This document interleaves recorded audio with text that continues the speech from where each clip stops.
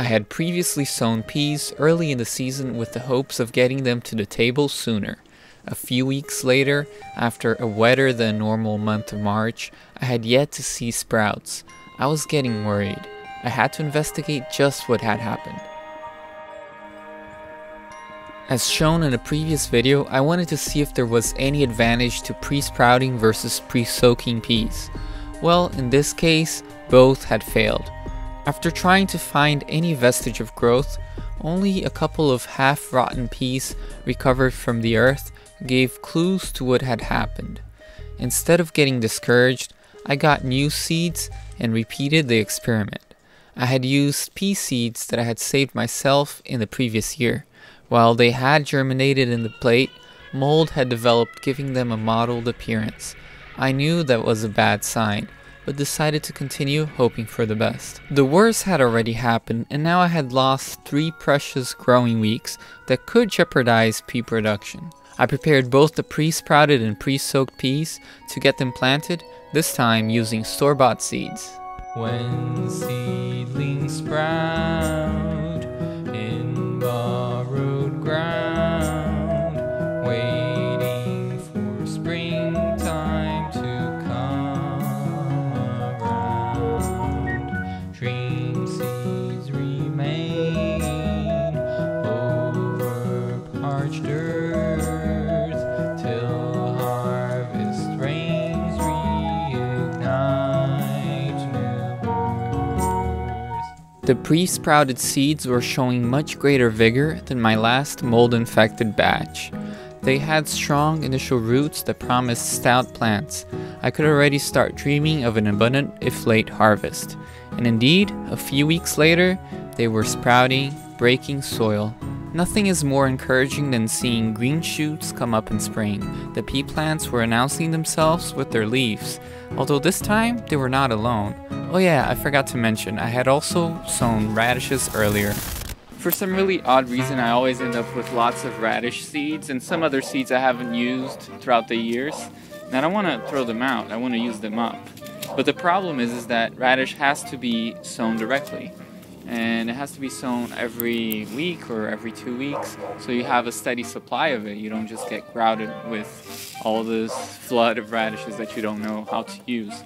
So I'm going to start them in the plate and make sure they germinate, and then I'll put them directly in the ground. You cannot start them in cups because they're a root crop. It doesn't work. They need to be directly sown. So either you directly sow it or you pre-sprout it and plant it in the ground. I had sown them about a week before planting the second batch of peas. After checking the viability of the radish seeds with the plate germination method, the idea was to get a quick harvest of radishes before the peas, since radishes are such fast-growing vegetables. A couple of weeks later, the peas were sending up vines as weeds poked through the mulch to conquer their place in the sun. With warmer weather, there's always a risk of cold-loving plants, like peas, bolting prematurely, diminishing the harvest of pods. So I made sure to keep competing plants at bay. This would give my late peas the greatest chance to produce a bounty for me. I could already visualize them growing and producing abundantly. They only needed a few more weeks. Coming up in the next block, what exactly happened to the peas? Were they successful? Did I get more than I bargained for? Right after this commercial.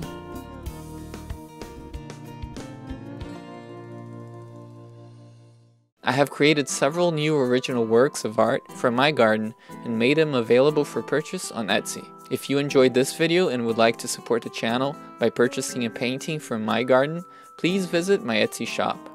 These are one-of-a-kind pieces, so hurry!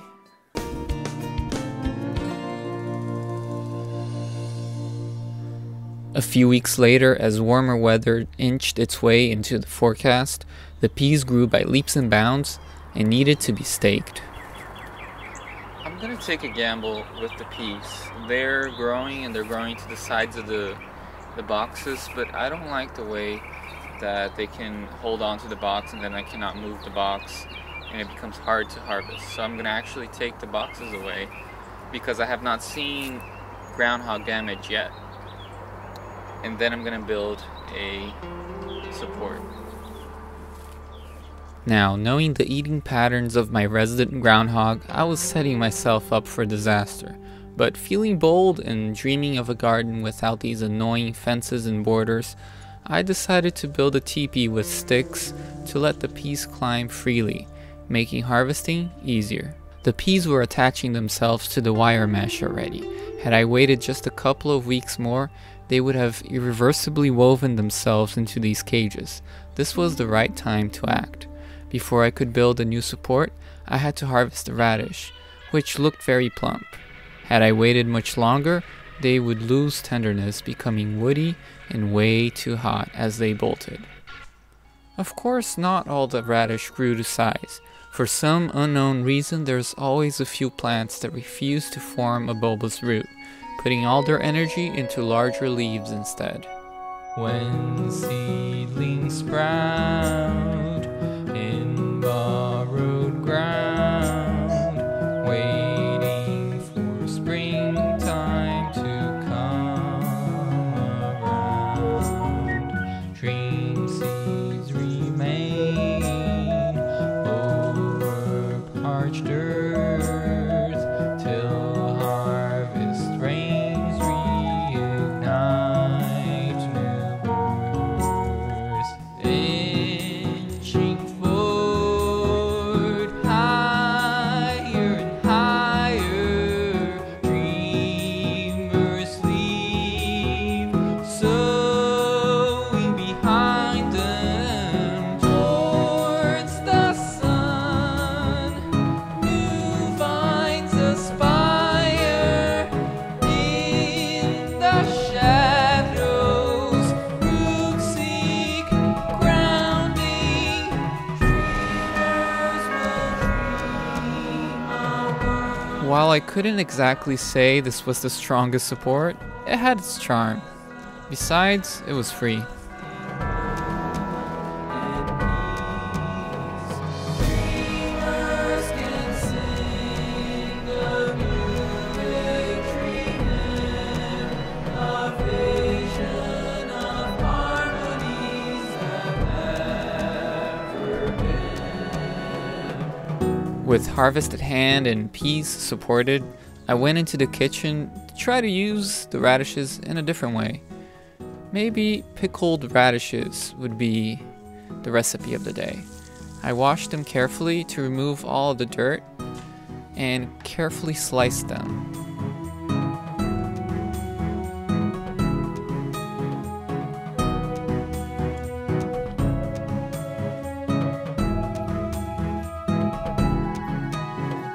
I wanted to get very thin slices, paper thin if possible. Ideally, so thin as to be translucent. There's nothing quite as refreshing and crunchy as biting into freshly cut radishes. If you cut them thinly, for some reason they become more palatable. To make this fast 5-hour pickle, or more precisely a marinade, I put the radish slices into a glass container and added the juice of 2 limes.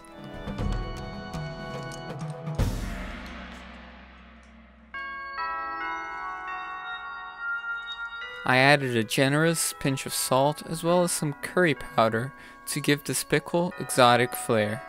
Once mixed, I put it into a fridge and let it sit for at least 5 hours. Once done, the radish slices become bright red pink.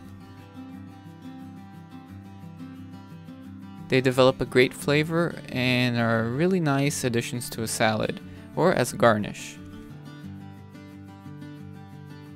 Now, what exactly happened to my pea experiment? A few weeks later, the pea plants were pumping out pods, and actually I couldn't see much difference between the plants that had pre-sprouted in the plate versus the ones I had just pre-soaked. I thought that pre-sprouting would give them a jump start, but that is not what the evidence showed me.